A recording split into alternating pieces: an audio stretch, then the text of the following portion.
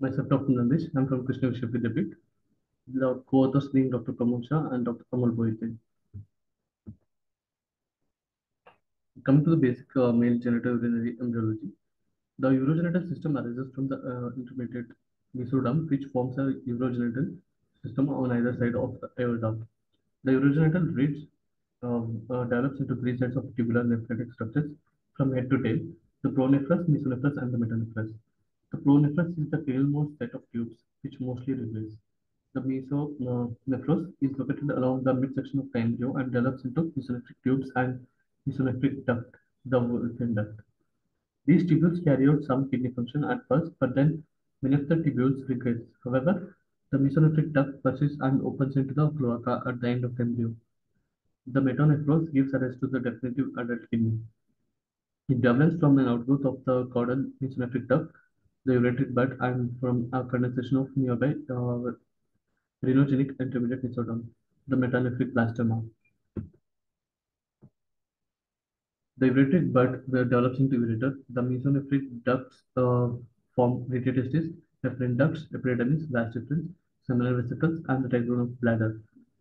The urogenital sinus forms the bladder except the trigon and the prostate gland, bulbourethral gland, and the urethra. Coming to the main topic, Zinner syndrome is a triad of mesorephric or the Wolfenbeck anomaly comprising of renal agencies, ipsilateral seminal vesicle cyst, and ejaculatory duct obstruction. It is a rare condition typically diagnosed during the third or fourth decade of life and often present with perineal pain, becurrent prostatitis, hematospermia, painful ejaculation, and infertility. Failure of emergencies of the ureteric bud between the fourth and 13th week of gestational result in Zinner syndrome. There is an association between the congenital malformations of seminal vesicle and the ipsilateral upper urinary tract because both the ureteral buds and the seminal vesicles originate from the mesonephric or the Wolfram duct.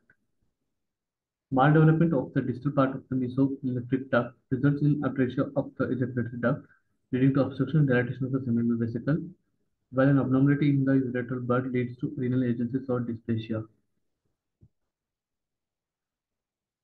So the radiological features will be unilateral renal agencies, ipsilateral ejaculatory duct obstruction, ipsilateral seminal vesicle cyst, and small testis and ipsilateral ureterocele have been reported.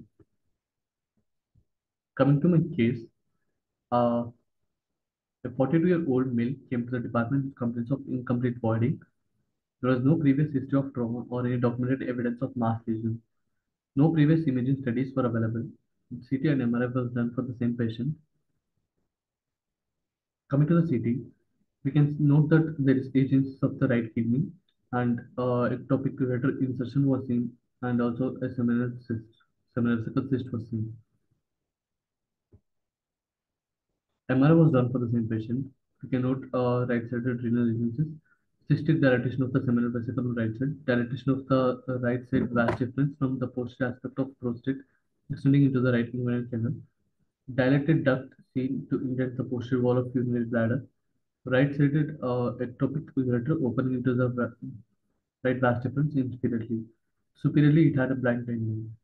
Left kidney was normal, and one note is that high seminal intensity within the duct on T1 weighted were probably due to high proteinaceous content as a result of stasis. The differential diagnosis of the same condition being seminal vesicle cyst should be differentiated from prostatic ureterical cyst, Mullerian duct cyst, and ejaculatory duct cyst. Prostatic ureterical cyst, an area of focal dilatation that occurs within the prostatic utricle. Utricle cysts are often detected at the first and second decade of life, always arising from the level of perimenterum and are always in the midline. Association of prostatic utricle cyst with a variety of genitourinary abnormalities is recognized and they include hypospadiasis, cryptorchidism, unilateral region agencies. Mullerian duct cysts have no such association and they are usually seen in the third or fourth decade.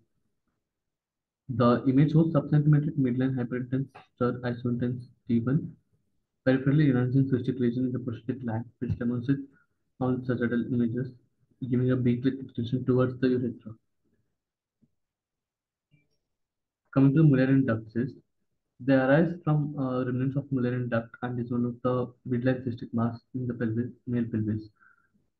Mullerian duct cysts usually occur in third to fourth decade of life, whereas prostatic utricle cysts they occur in first and second decade.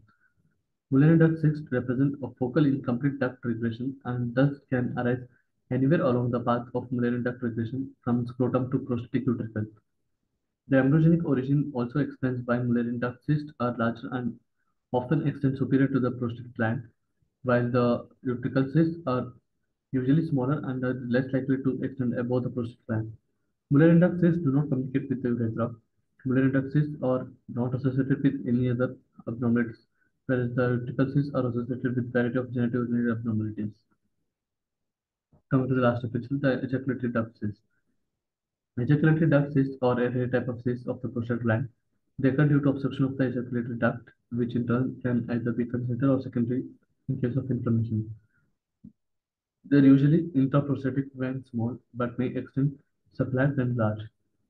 Seen as round or oval lesions, they tend to be in median or paramedian position in the prostate gland above the level of perimontanum, extending into the prostatic base.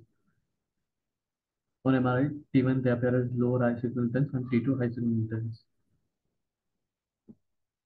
These are the references. Thank you.